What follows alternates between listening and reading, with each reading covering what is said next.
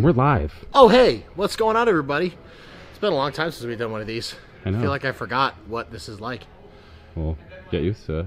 Well, today we are bringing back the Just the Tip series, so we are going to go over some strongman events and ways to make these events easier for you. Now, since I've been around the game for a long time, I've seen how a lot of these events are done, and for me being one of the smaller athletes, I've had to be a student of the sport in order to figure out what works for other people and how can I adapt those techniques to somebody of my size and stature.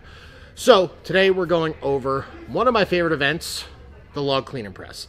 It's something we see a lot in strongman and we're starting to see in CrossFit, so hopefully this event and this tutorial can give you some pointers on how to be more efficient in this event should you see it at your next competition.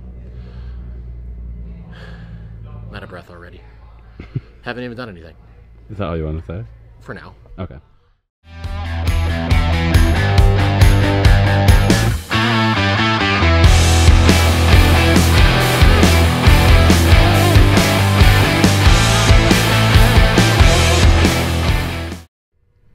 Alrighty, so what we're going to do today with this log clean and press is we're going to break it up into three different parts.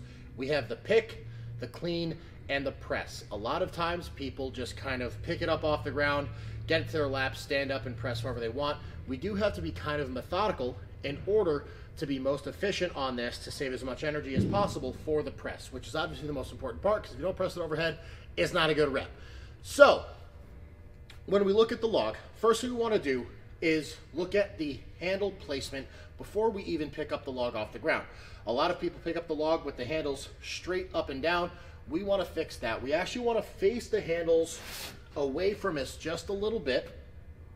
What this is going to do is put us in a better lat position to get our elbows in a really strong position, and it will give us a stronger positioning for the clean itself. Common mistake I see on the pick of the log is people will grab it and they immediately try to row it to their chest with their arms. What I tell people is we essentially want to treat this as a deadlift. We want to pick it up with straight arms to our hips.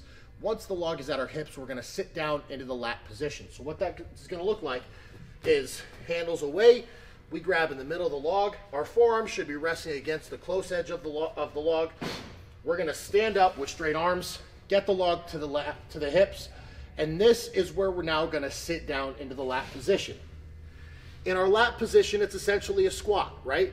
You can see my elbows are pointed up towards the ceiling, and you're gonna hear me reference the elbows time and time again in this video because I believe they are one of the most important parts of the body that are often neglected during the clean and press of this event. So we get it to our lat, we're in this front squat position. The biggest thing we wanna do is minimize the amount of space between our bodies and the log. If we have a belt on, we can push out against the belt, kind of get our stomach a little bit big because we want to make sure that we're having as much contact with the log as possible. So again, handles away. We stand up, we deadlift it with straight arms into our lap. We now sit, elbows pointed up towards the ceiling. This is going to allow us to engage our backs to be nice and tight in order to begin the clean. Log is nice and high on our chest. We're filling the space, trying to minimize the space between our bodies and the log. We now squeeze our back, and in one motion, we're going to stand up, shoot our hips forward, and punch our elbows through to get the log to our shoulders. So that's going to look like this. We're here, we roll, and we're in the clean. Now, once the clean is done, the log is on our chest, we want to make sure our elbows, again, are parallel to the ground. What that means is we want to have a nice high elbow position. This is going to make sure our rack position is really strong. What I often tell people is we want to kind of think of ourselves as bodybuilders and do a bodybuilding move in this position where we want to kind of perform a lat spread to get our delts out to pop nice and high so we have a strong rack position, and it puts our elbows kind of at this 45-degree angle with our triceps parallel to the ground. This is going to be the most effective way to have a really strong dip in order to get the log overhead.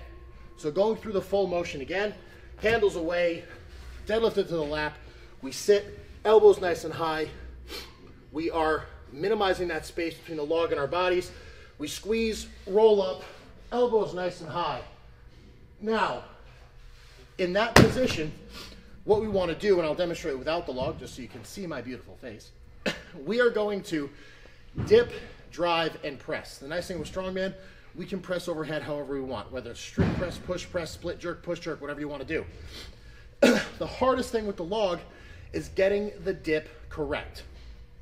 It's not a barbell, so with the diameter of the log, it's going to want to pull you forward. So what we want to do is make sure our feet are just outside shoulder width. We point our toes out, and when you dip, think kneecaps to pinky toes. That's going to make us be able to stay nice and vertical. If I turn to the side, you can see me dip. I sit into my glutes. My back stays nice and straight, and that's how we drive up into the log. A quick drill, if you have trouble falling forward on your dip, is take a log, come over to a wall, find your pressing stance. We want to make sure our butt and our back stay in contact with the wall the entire time. Have the log on our shoulders, and we dip, knees out, again, kneecaps to pinky toes, into our dip and stand, making sure our butt and our back are staying against the wall the entire time. If you're drifting forward, you have to make some adjustments. So, pulling it all together, we're gonna do the pick, clean, and the press to show you what an efficient log clean and press should look like.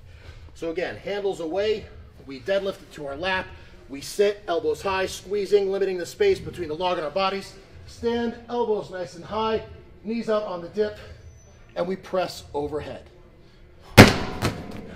There's a lot that goes into this lift. Sometimes people think it's pretty efficient and we make it look easy. That's only because we know what we're doing. It takes a lot of time, a lot of hours, and a lot of practice in order to become efficient. But if you break it up and segment it into these 3 parts, I promise you will be as efficient as possible on the log clean and press. I'm out of breath. I need to end this video. Joey's out rolling his eyes behind me at the camera. So as always, check out the sponsors down below in the description. Like the video, subscribe to the channel, hit the notification bell. And until next time, peace out.